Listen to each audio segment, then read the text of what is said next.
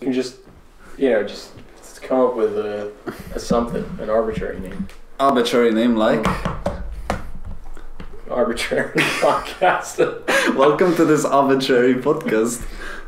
Oh, I gotta ask you, will you be using your tutorial voice? Probably. You know, the tutorial voice, this is a filter, like the microphone has a filter. So everything I speak puts on an accent. It does. Trust me, as soon as you watch this video... Because mine changes as well. Yes, you're gonna sound Scottish by the end of this. 100%. Welcome to your fucking podcast. Man, you're distorting the microphone. Okay, so what can the podcast name be? Oh yeah, can we swear? Yeah, of course you can swear. We can swear. I'm gonna have to bleep it out because YouTube is very, very hypersensitive on this. What I mean. Like, I will do it. Don't worry about it. Okay. I will edit it. I'll try not to. I'll try not to. No, you don't have to not try not to. Okay. I mean, like I say yeah, that's fine. That's fine. Like, I have to censor that out, but yeah. The more you do it, the more work I have to do. I know. That's. Welcome to my podcast. Beep. Beep. Okay. Let's see. So how can we start it? Like the whole point of this channel, let's say, has been for Android development so far. Okay. And it's going to continue down the Android development line because that'll be a later question about multi-platforming and programming for multi-platforms. Okay. But it's mostly Android development, and I know you are a multi-platform kind of guy. You use C#, which is great. Experience, I guess. A little bit. Here and there, yeah. You still watch my tutorials, so I watch your tutorials, so I'm like level 0 right here. How's your Kotlin programming going? Did you learn anything about Kotlin? I'm not following along code for code, but I'm a consistent viewer. Are you jealous about the Kotlin programming language? No. I have no jealousy towards it. Yeah. An ambivalent, huh? Yeah. Perfect.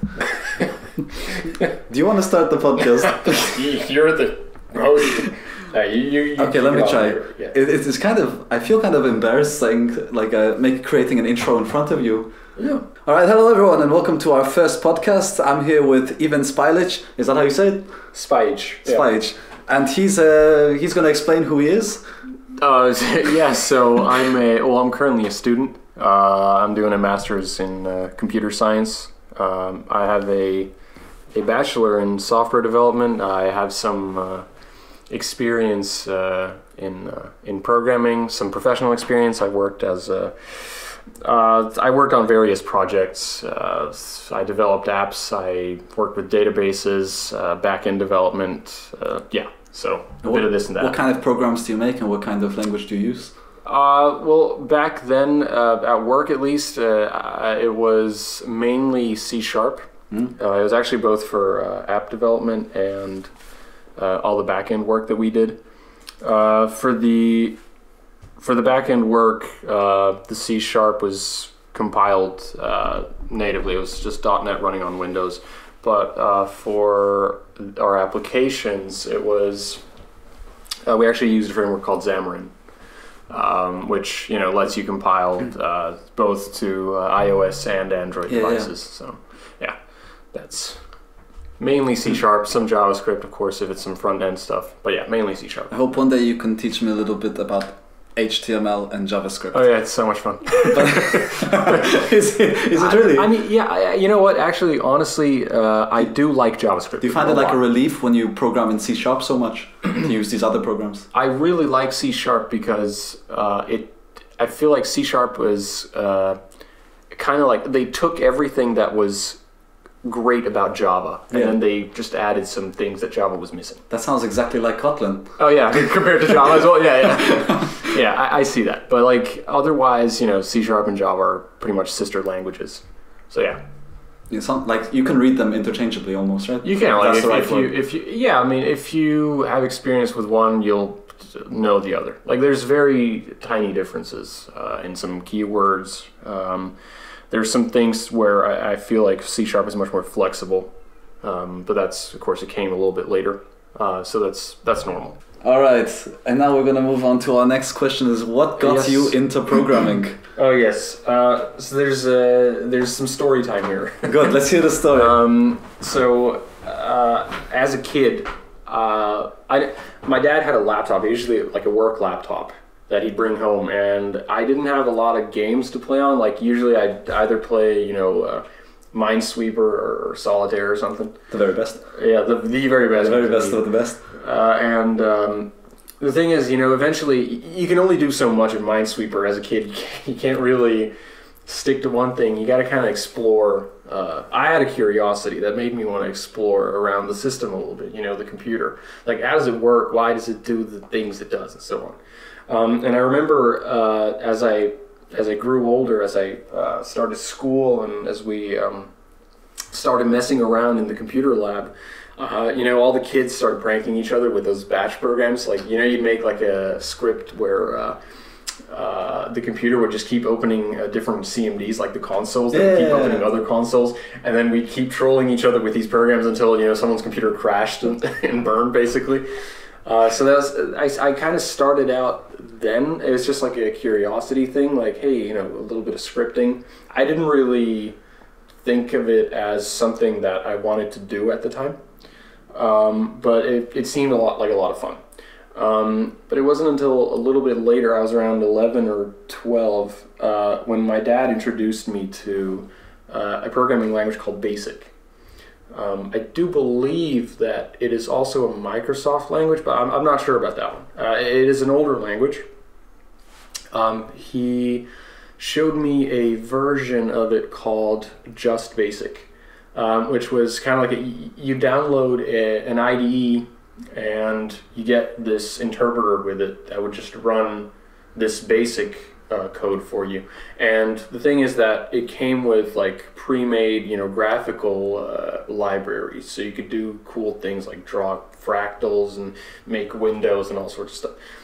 But he showed me like the basics of the basics, like how do you print stuff to the console? How do you add numbers together? Stuff like that. And that's kind of where I started, doing like very small things, making very simple games. Do you know what a high-low game is? No, I've never heard of it. It's where you make the computer come up with a number. Yeah, I created that game as well. Oh yeah, it's one of the basic. You created the game.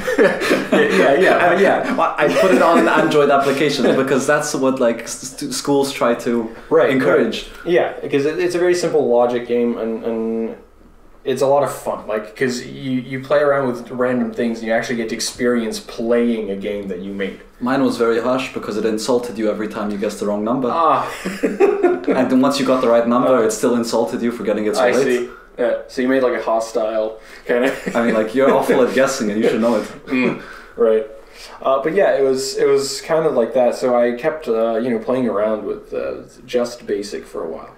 And I ended up getting kind of good at it. By good at it, I mean I think that was like the first language that I learned, like the basics of, to make it punny. Nah, but please learned, don't do that. Yeah, I kind of learned, how things work, like the syntax, why you do the things that you do. I know that eventually I made we used to play a lot of Yahtzee with my family. And I ended up making a graphical program where it would make the whole Yahtzee board for you. No. And yeah, and then it would also have like 2 random dice that it would roll for you, and then you could play by the numbers, and you could select on the board. You'd play Yahtzee essentially.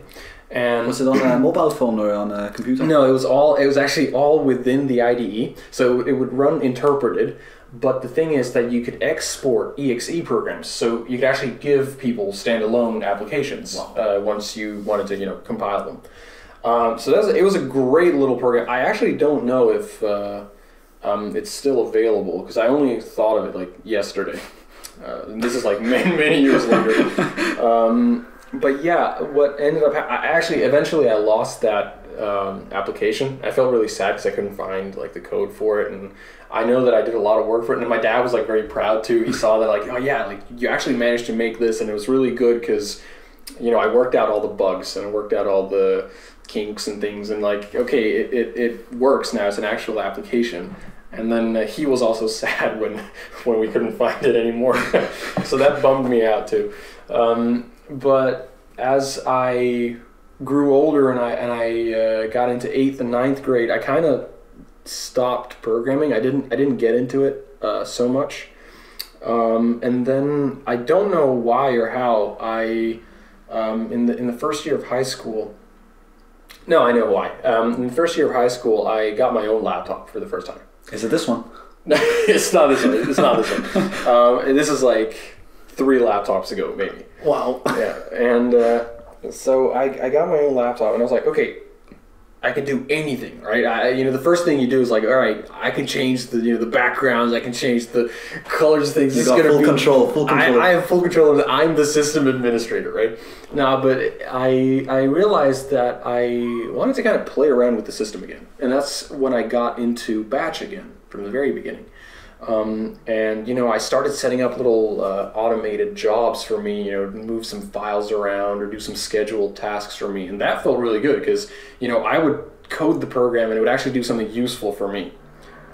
So I was playing around with Batch, and then I encountered a lovely man by the name of Bucky. I forget his last name. His YouTube channel is called The New Boston.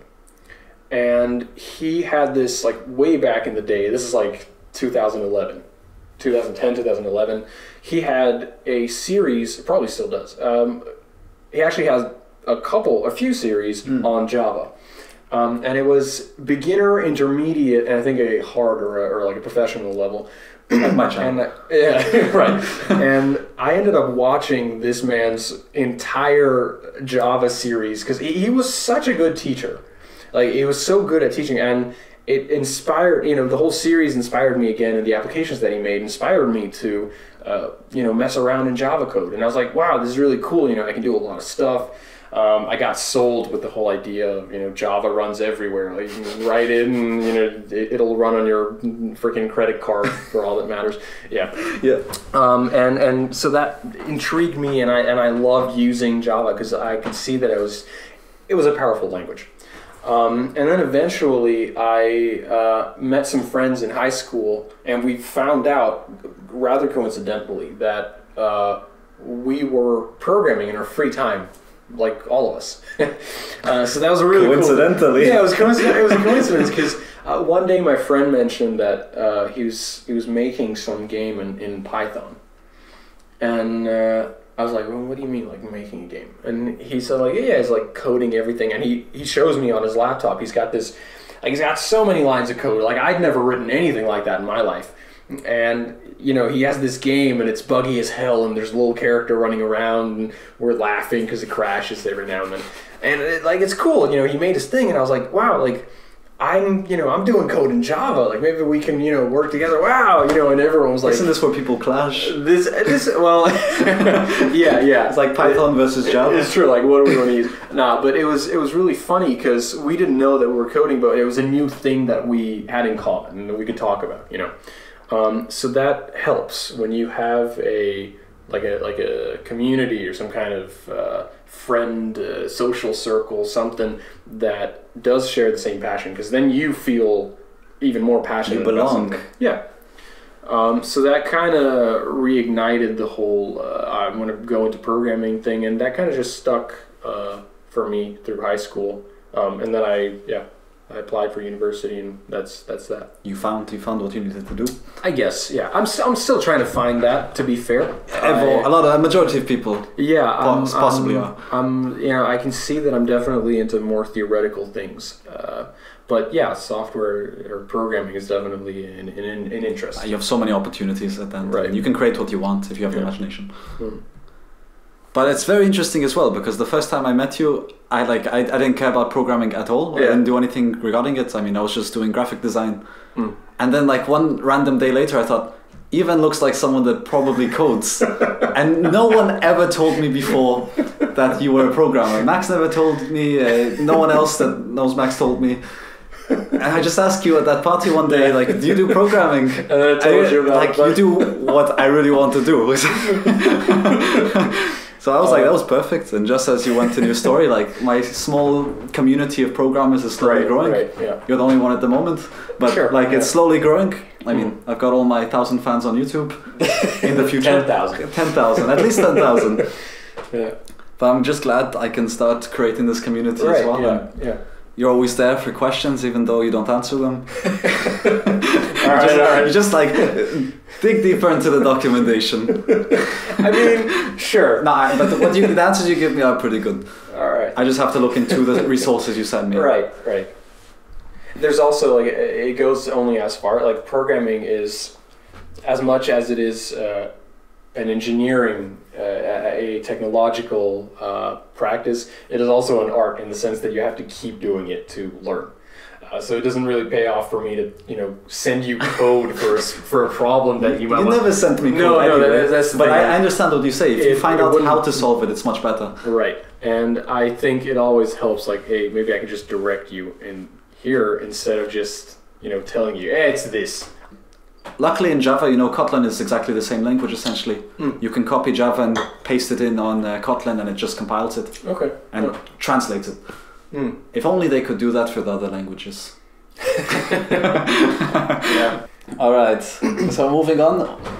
Describe as like an average day. What is your daily life as a programmer? Daily life as a programmer. So there's the professional life where I had a full-time job. I worked as a developer, and that was obviously a 8 to 4 kind of thing. Well, not really. Like you worked on tasks. Like I wouldn't want to leave if I was in the middle of something, because it sucks. Finishing off the day with an unfinished. You can't even go to sleep half the time. No. But the thing is that it would be a full day's work of usually code.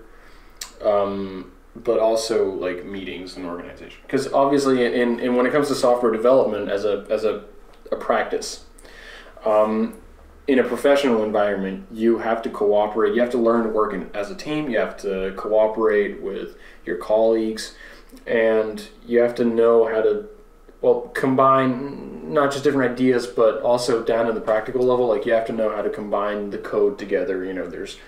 There's methods for that. There's interfaces, stuff like that.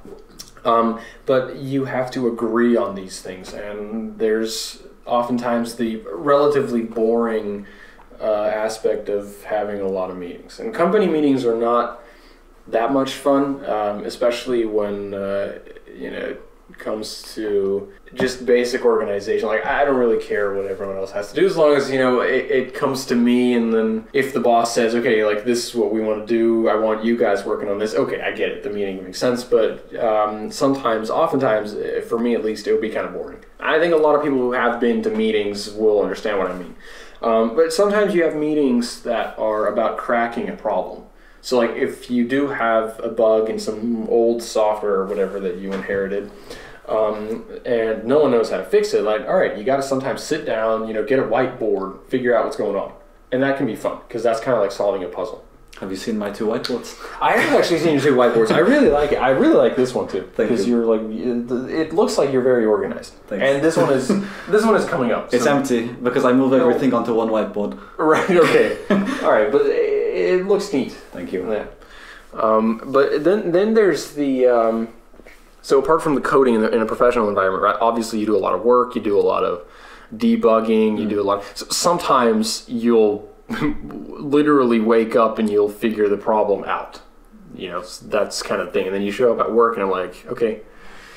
But that is what I got. Such a great feeling. It happened to me the other day. I was just walking and I thought, like, it was a bug that I knew was in my program, but I didn't experience it yet. Oh, okay. And I just realized how to fix it as I was walking. That's amazing. It's just such a good realization. Yeah. And then I tried to fix it and it created 3 more bugs. That is also how it works. Welcome to the field. Thank you. Yeah. But then I think the second category in the daily life of a programmer would be, the hobbyist category. Like, if you don't have a job, if you're either a student or whatever, if you're just working on your own projects, then like really it's up to you. Like you are your own boss. You get to decide what you want to work on, how long you want to spend on it. I mean, you know the drill, right? You come up with your own ideas, and you filter out a lot of them, I presume. Some of them are not great, some of them are great. You put up only the great ones, of course. Of course, only the great ones, not the easy ones, the great ones. But yeah, like that's essentially what you do. You don't really have to follow any guidelines. The great thing about programming is that as long as you have an interest in it, anyone can do it because it really is easy today, especially, right? With the modern languages and everything, and the documentation. Yeah, but I mean more like everyone has a computer. Sure. Like you can just get started. Like you can just download something. You can get started with anything. And then the next part is, how long did it take you to get comfortable with programming? Are you comfortable with programming today? I could read that in your face. I don't like it. I want to go home. Yeah. In a nutshell, I think a few years. But honestly, like my story is that I started when I was young, and that was a great thing because it was possible for me. But I didn't stick to it as religiously as I should have. Yes. And that is very important because, as I said, a lot of programming is about practicing and just sticking to it, and you got to keep going at it. That's how you learn it. You can't just memorize it. Exactly. And write code. So that's once you master the idea of sitting down patiently in front of your machine and really spending most of the time debugging your trash. Once you're comfortable with that, I think you can say that you're comfortable with programming. Yeah, that would kind of be my answer. But yeah, for me personally, it was a few years, and I don't think that it takes a few years. I think that's an important point to make. Was that like a comfortable learning curve? I mean, it wasn't when I got into it. As I said, that YouTube channel, The New Boston, I'm going to plug it again. But yeah, it really helped me out, right? I found a series. I mean, find whatever you want. The point is you can find whatever you want to follow and then you stick to it. And there are so many good tutorials out there. There really are, yeah. And then there are mine. You're in the good category. I'm getting up there. I see the effort. Thank you. But yeah, so for me personally, it was a few years, but it is important to say that it doesn't have to take a few years. It doesn't take a few years. Yeah. Very nice. And with that, what are your goals in programming? My goals in programming. The only thing that comes to mind, it's kind of a broad question, but the only thing that comes to mind for me is that I try to be as good of a coder as possible. By that, I mean I try to write the best possible code. And this is especially important for not just large systems, but systems that you share with other people, systems that you have to maintain for a long time. There's certain developmental practices that you should respect. Because if everyone wrote trash code, the world would really suck. And I know today there's a lot of legacy software that people have to maintain, and it is trash code. I apologize in advance. Right. We all apologize. The new generation of programmers apologizes for when we hit the market. Forgive us. Right. Okay. But yeah, so like it's kind of a broad question, but I feel like for me, it was always about finding out little quirks or figuring out a really cool way to solve a problem or making code. Yeah, like making code look really smart instead of just let's write it and see if it runs kind of thing. Would you describe your code as very legible? Legible. Could a random C# programmer in your field understand your code without an explanation? In my experience, I did have to give when I was quitting my job, I did have to give I did have to go through my projects with someone who was going to inherit my stuff. And I don't know if they were being, just nice modest. Or whatever, or modest or something, but they said like, man, I'm so happy, like I'm inheriting your code, like it's... definitely going to reset it. Yes. Yeah. But I got told that at least compared to what they've seen before, it was better. So that I was fine with that. Obviously, a lot of people have different practices, like they have different preferences. They have different ways of handling variables, different ways of making loops and things run together. It's fine. Naming conventions. Naming conventions especially, and that's actually something that serious businesses work on clearing out before projects are started. That is amazing. Yeah, so you actually have to standardize and agree on what you want to name all the variables, how you want to split up the methods and stuff like that. So yeah, I don't think I can't be that arrogant. I can't say that I write great code. I obviously sometimes feel like I do, but I know that most of the time I don't. So yeah, that's very, very modest from Ivan. All right, and for the next question, that's kind of related. That you said you had a trouble kind of understanding. Oh yeah, okay. Was writing code that you don't understand, but think in theory it should just work. Like you wrote it down, you don't really know what you did, but you know it will give you the right answer. So has that happened to you? No. So the first, and that's the end of the podcast. That is the end of the podcast. The first thing that comes to my mind, you mentioned this the other day, and the first thing that came to my mind was like, wait, you have to be some fucking genius. Because I have personally never experienced this in my life. For me, I always had, the very cliche kind of, you write some code, you think it has to work, but it just doesn't. It just f***ing doesn't. And you're instead of the opposite way around. Exactly, and you're sitting there and you're killing yourself and you hate it and you hate the computer, but you know it's your fault because it can't be the computer's fault. It's the monkey sitting behind the screen, right?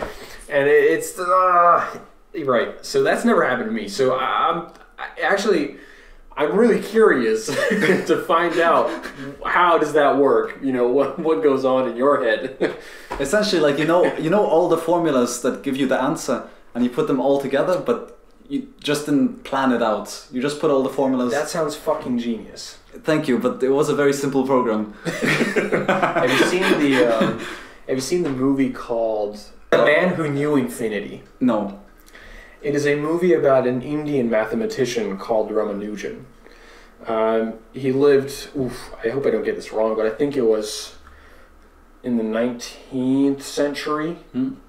I think it had to be the 19th century. And he was an Indian mathematician. The interesting thing about him was that he developed all these calculations and formulas in India without having had any prior education.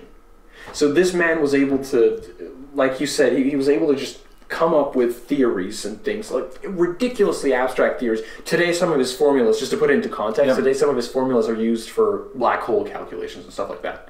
Like, it's ridiculous mathematics.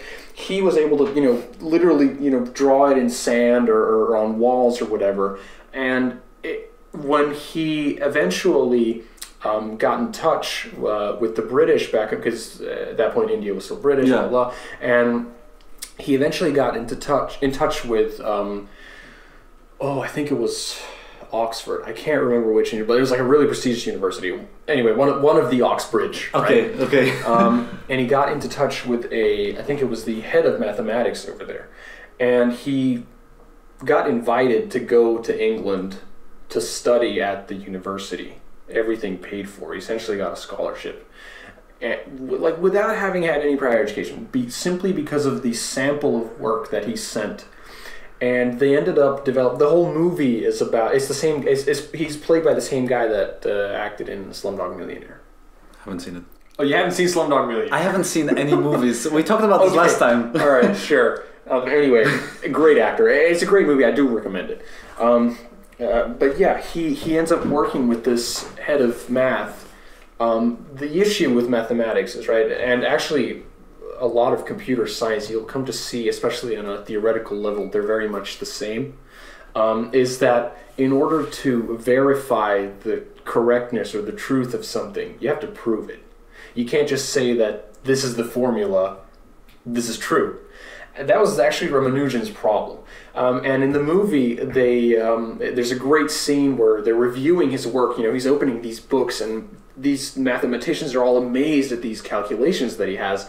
And one of the guys asks him, like, how do you come up with these things? You've never had any schooling. How does this happen for you? Yeah. And he answers just, it's God.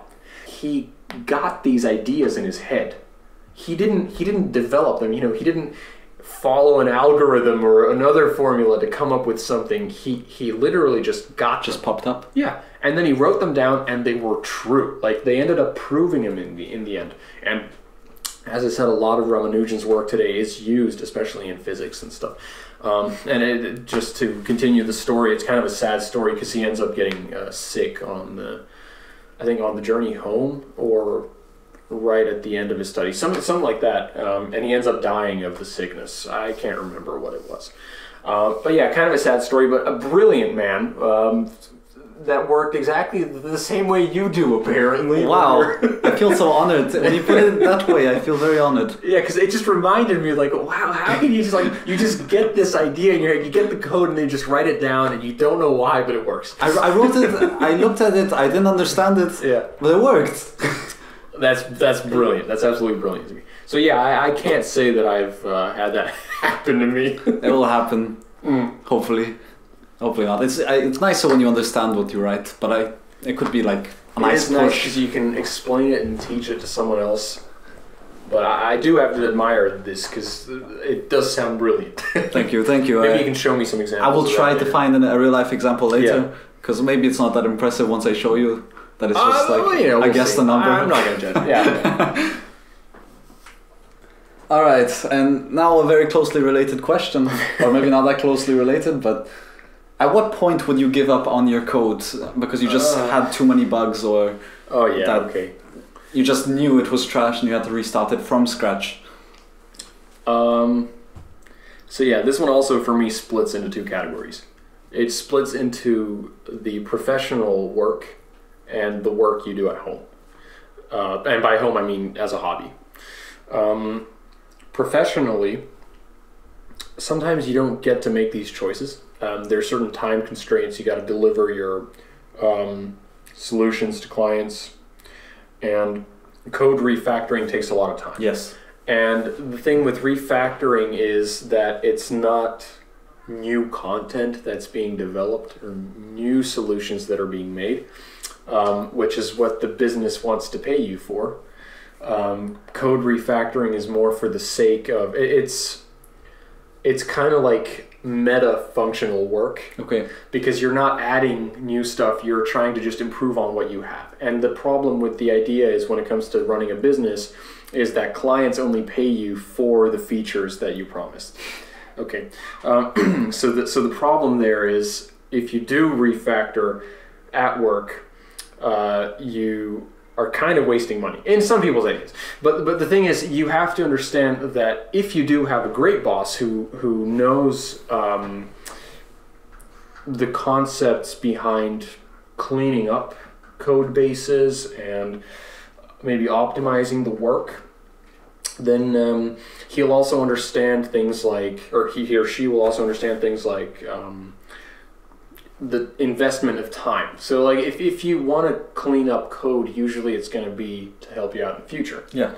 And some people understand it and it's great, especially, if you have a boss that is also a developer, they'll understand this is going to help us in the long run. We'll still get paid, maybe we can do more things because we just liberated a lot of time. But usually what happens is that bosses have a hard time understanding that. So at work, you might find yourself kind of stuck working with the same thing over and over again and just kind of maintaining and patching up things here and there.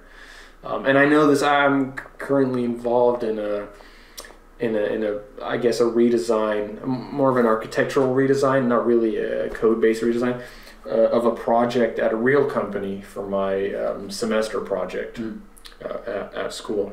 So yeah, there's very nasty examples of how people have just, added patches on patches on patches of code for years. And in this case, it's literally, I think, 10 years now or more.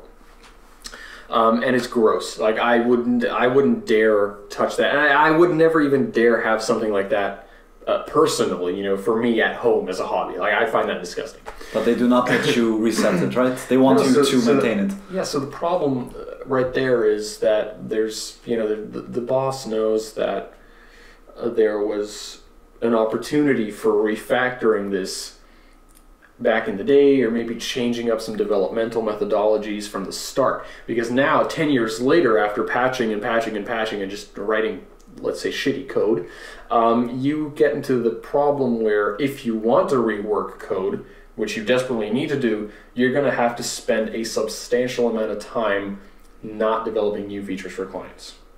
And that's actually very dangerous. It's kind of like a dangerous place for a business to be, especially a business that finds itself kind of surviving off new features. Like it needs new clients to try and get new, money for maintaining the developers, and the developers maintain the system and so on. So that isn't always possible. But at home, if you're working on something personally, that is entirely up to you. Like that is the best thing about working on like home projects. You're your own boss, and you get to choose when you want to refactor code.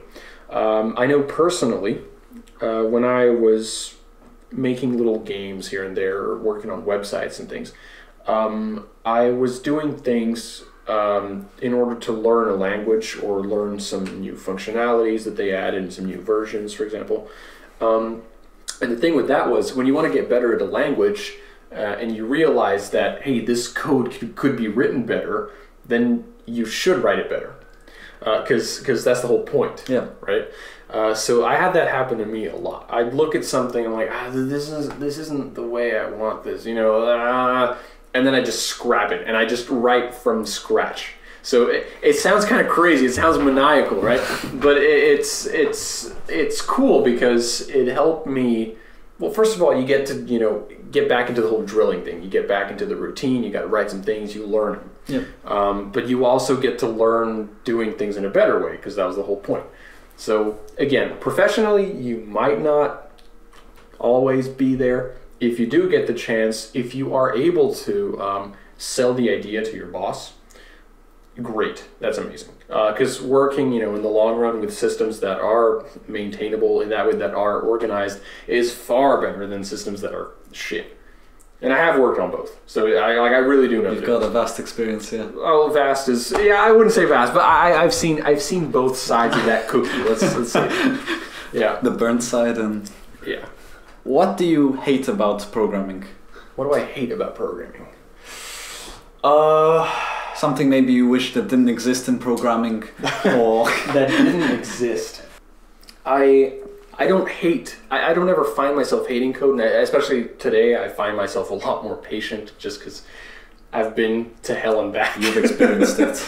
I've experienced it. I've seen it. I know the feelings. So I haven't been hit with something I haven't felt before. Right. And that's great.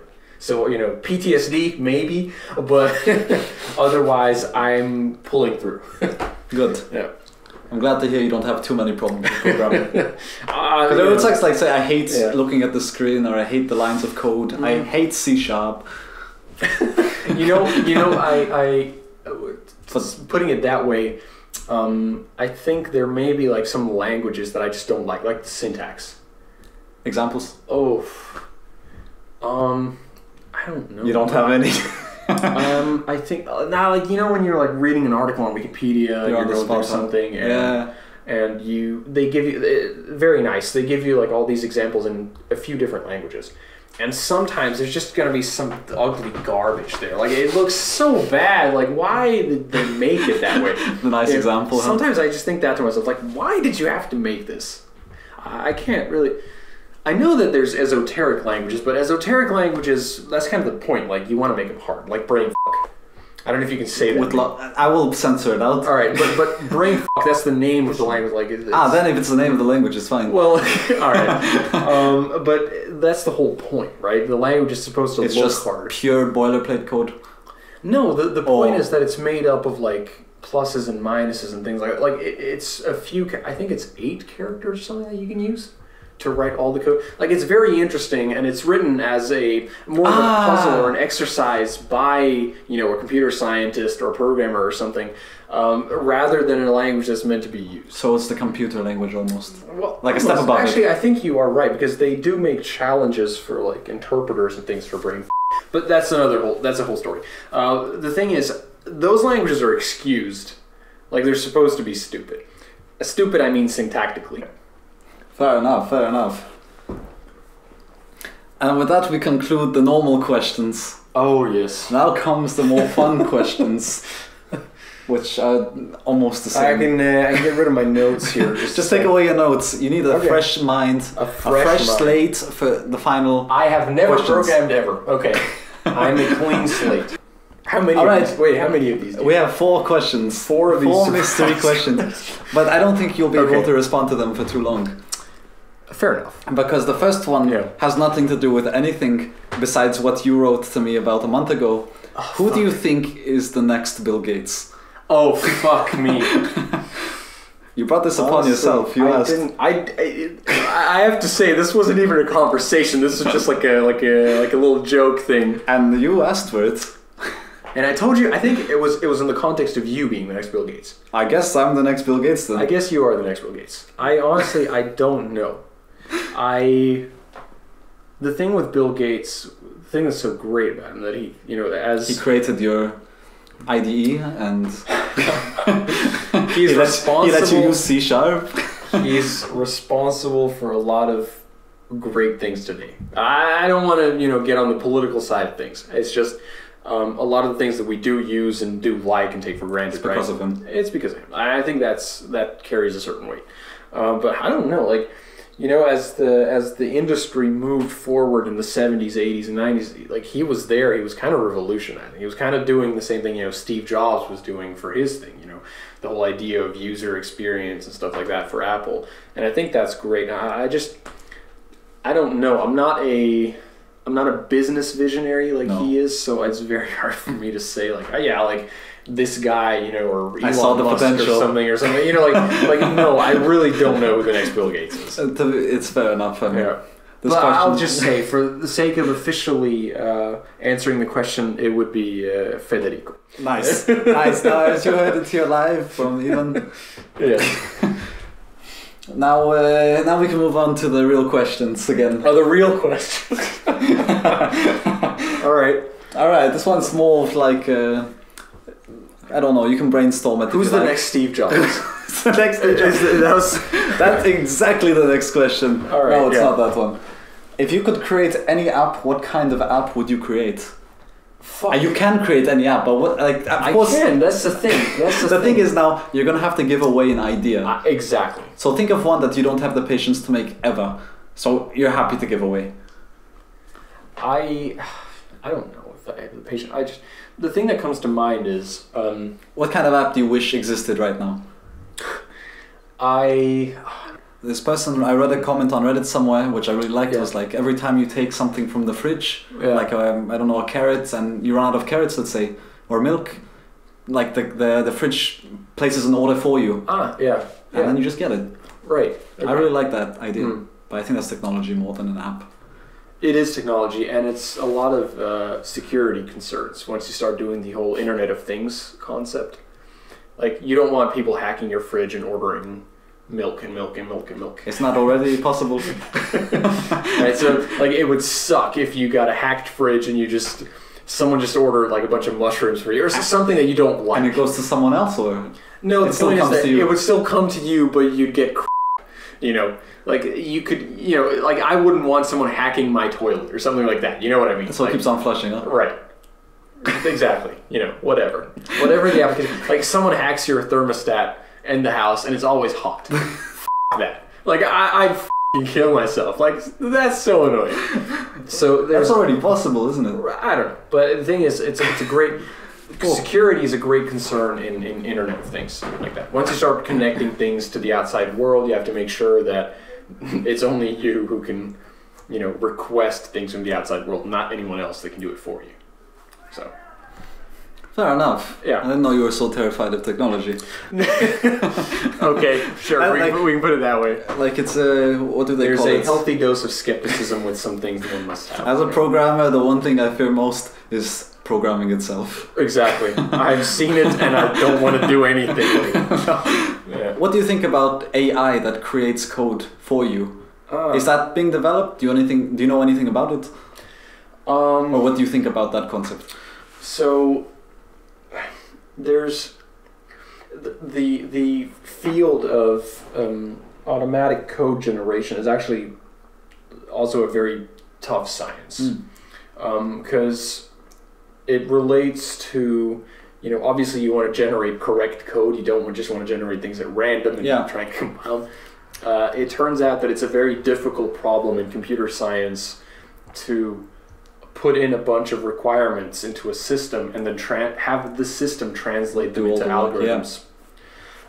So the whole point with AI trying to do, like, I don't think I don't know of anything that can do that yet. I don't think we're there yet, where an AI makes algorithms. I'm not going to go into the whole thing whether it's dangerous or not. A lot of people. No, that's for another time. Yeah.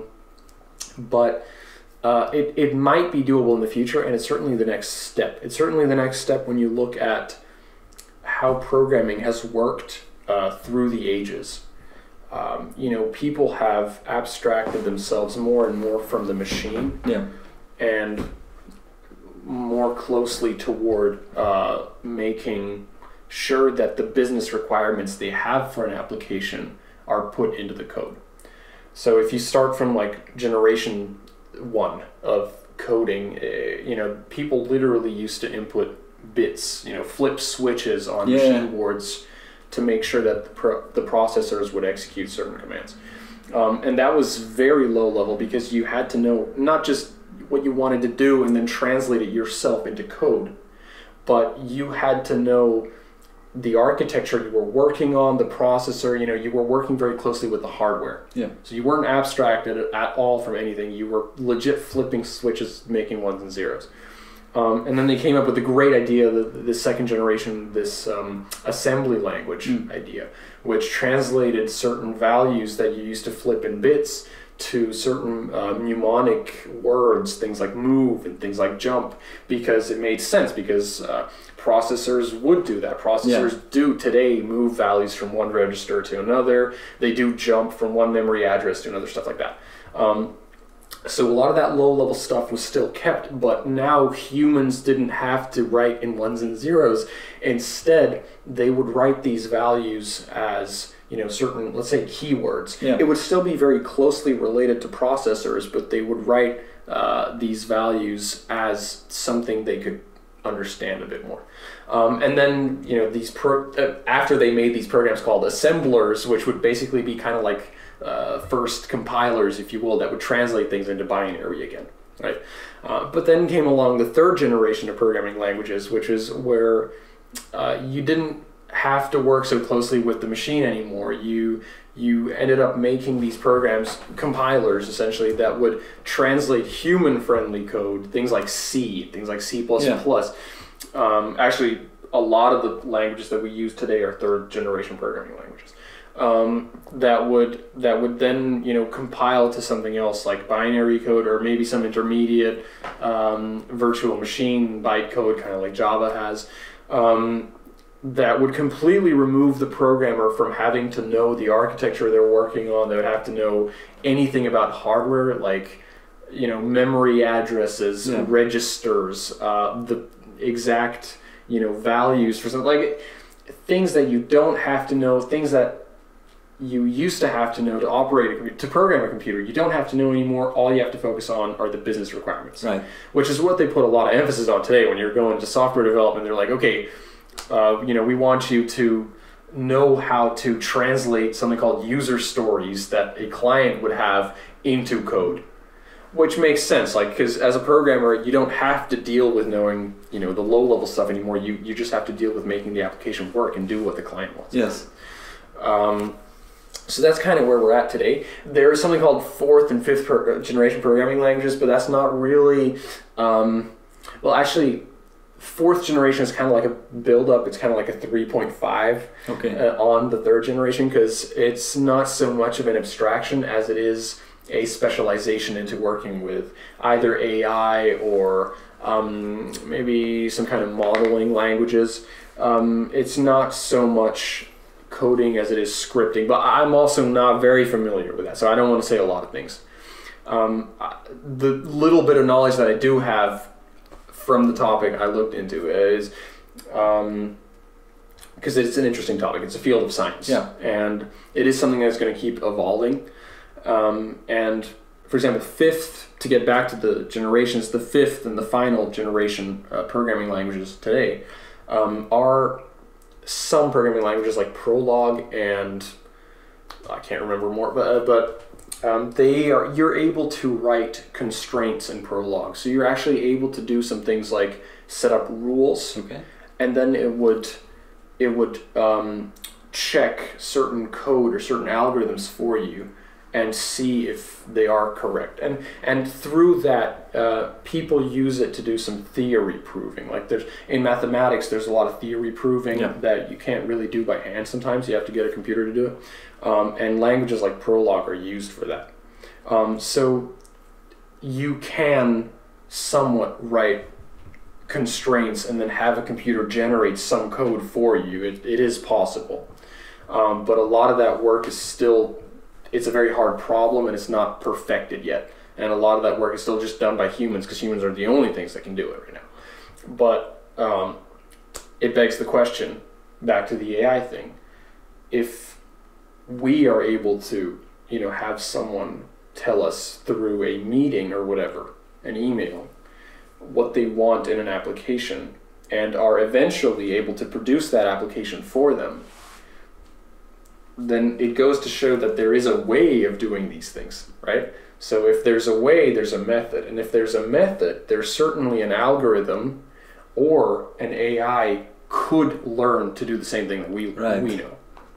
So in the long run. Exactly. So I'd never like to say that it's impossible, but I do see us going there. In fact, I do, have this vision for a thing where programming would just be inputting very natural sentences into a machine and then getting a program back, just because you'd get it instantly, just because the computer would handle that for you. All those keywords. Yeah, so basically you'd be the client and the programmer would be eliminated from the picture because there's no need for him anymore, right? So just like there's no need today for knowing, at least with these desktop applications, there's no need for knowing the exact architecture of your processor to get a program running. Yeah.